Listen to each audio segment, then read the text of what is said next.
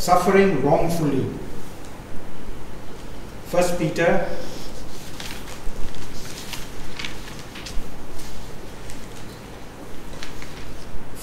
chapter 2,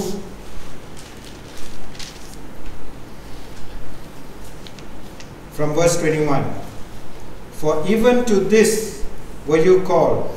It is inseparable from your vocation. For Christ also suffered for you, leaving you his personal example, so that you should follow in his footsteps.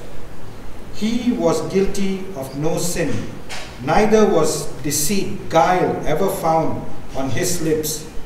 When he was reviled and insulted, he did not revile or offer insult in return.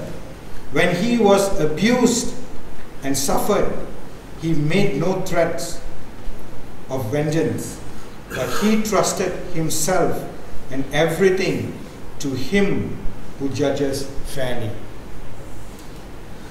We are called to this, to rely on Christ who judges fairly. That is why he told us to love your enemies.